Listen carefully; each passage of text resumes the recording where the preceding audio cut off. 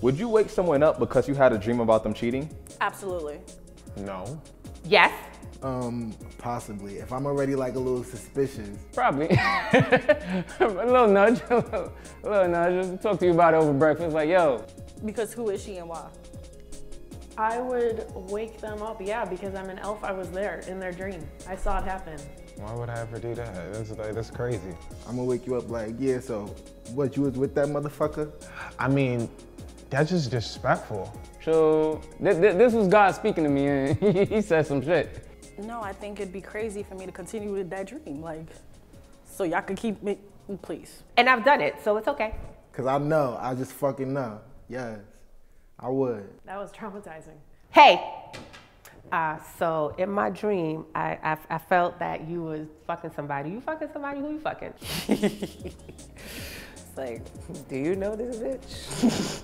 You don't disturb somebody's sleep like they sleep. No, you never do that. No. How long have you known this bitch? Have you ever spoken to this bitch?